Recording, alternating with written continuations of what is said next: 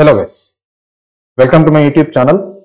In this video, we will learn about setting and resetting indexes in a Pandas data frame. So there are two types of indexes in Pandas data frame, row and column indexes, and we can access specific rows and columns using those indexes using something called as indexers. I am talking about loc and iloc here, right? So loc stands for location, iloc stands for integer location. About these two things, I have talked about in detail in my another video. Okay. So now let us come back to setting and resetting the indexes. Now let us just think that if we want to search for some specific row based on a column whose values are known to us in advance.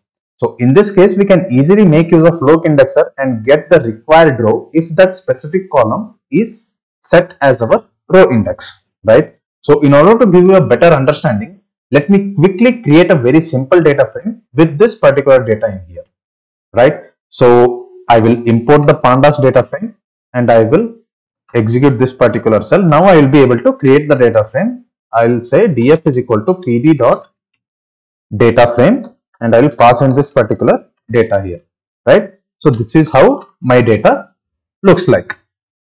Now let us say we already know the employee numbers beforehand and I want to set this employee number column as my row index. So how I can do that? For that, I can make use of something called as set index method. So all I have to do is df dot set index and I want to pass the column name that I want that to be as my row index, right? So it is empno. So now if I check my data frame, I have this employee number pushed out of the columns and made as my row index. But one thing you have to remember here is if I now check the data frame, again, the employee number is not set as my row index. Why? Because the set index by default does not alter the data frame index. What it does, instead it just gives us the view of how data frame would look like after setting the index. In order for the change to take effect on the data frame, we have to pass another parameter called as inPlace and set it to true. Okay. So now if we want this particular change to take place permanently in this particular data frame, all we have to do is we have to execute this with another parameter called as inPlace and set it to true. So it takes boolean. By default it will be false. If we set it to true and then if we check the df, now we can see that change has taken place, right? So this is how you can set any specific column as your row index. Now, if we want to select any specific row for any specific employee number, all you have to do is df.loc of. So I can say 121 now. Now I will get the row where the row index is 121, that is ABC, that is name. You can see here name ABC and email ID abc@mail.com, right? So this is how setting the index helps us in order to get the required row if we know the index value beforehand. Now if I say df.loc of 0, what happens? It will give us the key error because there is no index with value 0. Our indexes are starting from 120, correct? So this is with respect to loc. But how this works with iloc? So as I told you in my loc and iloc video, if I want to use iloc and if I say 120, this will give me an error because iloc always refers to the integer locations by default, which Pandas has its internal representation in a way starting from 0 always. So no matter if we set any particular column as our row index, internally Pandas will also maintain its own specific integer index that is always starting from 0 and it's always of type integer, right? So in order to use our iloc, all I have to do is df.iloc of 0. I will get my first row here. So let me just display the df. So this particular row internally has index 0.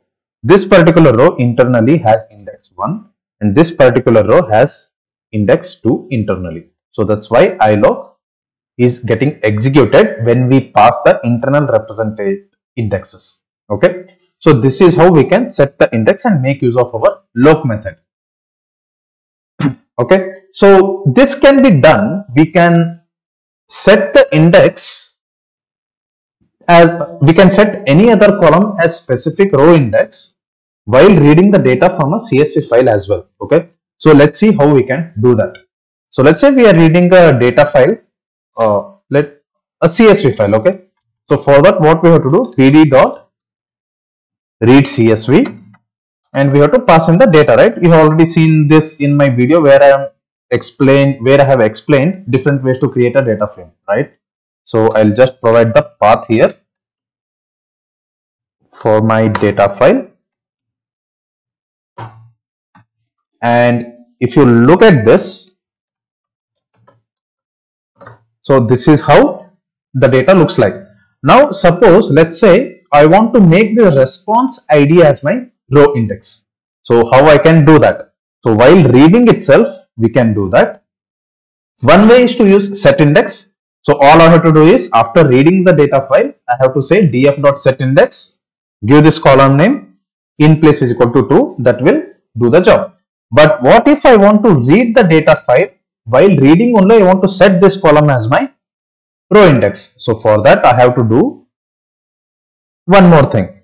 So I have to make use of the same method, but while reading it, I have to pass another parameter called as index call, and I have to provide the column name which I want it to be as my row index. Okay, so it will be response ID.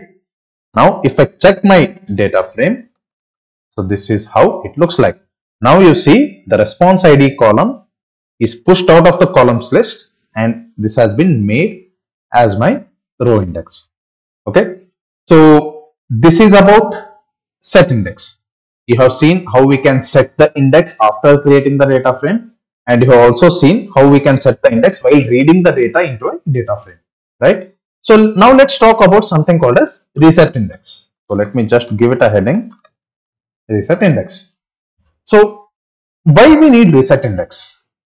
Let's just think, right? So if we have set any column as your row index, and by mistake you have selected a wrong column as your row index. Now if you want to correct it, you have to undo the changes, right? So you can undo the changes by making use of something called as reset index. So you have already seen this particular df. Let me quickly create it again, because I have overwritten this df variable by the data that I have in my CSV file. Let me create this data frame, and this is my df, and let me quickly set index. And instead of employee number, if I by mistakenly set name as my index, so let's say I have set name as my index, in place is equal to true, and it should be in place, so there is a spelling mistake. Now if I check, you can see the name is set as my row index. Now this is by mistake. Okay, I do not want name as my index now, so I want to undo this. So for that, what you can do, you can say df dot reset index, and you can just say, you can just execute it. Okay, so if you execute it, you will see name, employee number, email, right? So now if you check df, the change has not taken place. Again, similar to set index, reset index will return us the view of how the data would look like after executing this particular method. So in order for this change to take place permanently in this particular data frame, what you have to do, you have to pass in the parameter called as in place is equal to true. Now if you check the df, you can see the name column is no longer my row index, it has been reset. Okay, so this is how you can set and reset the index, and this will be particularly useful in case where you are reading the data dictionary of a given data file and you do not know what each column represents. In that case, you can read in the data dictionary file and set the column names as your row index, and then read on what each column represents. Okay, so that's it for this video, guys. I hope you have learned something. If you like the content, please give this video a thumbs up and subscribe to my channel if you haven't already subscribed. Okay, so see you all in the next video. Happy learning. Bye bye.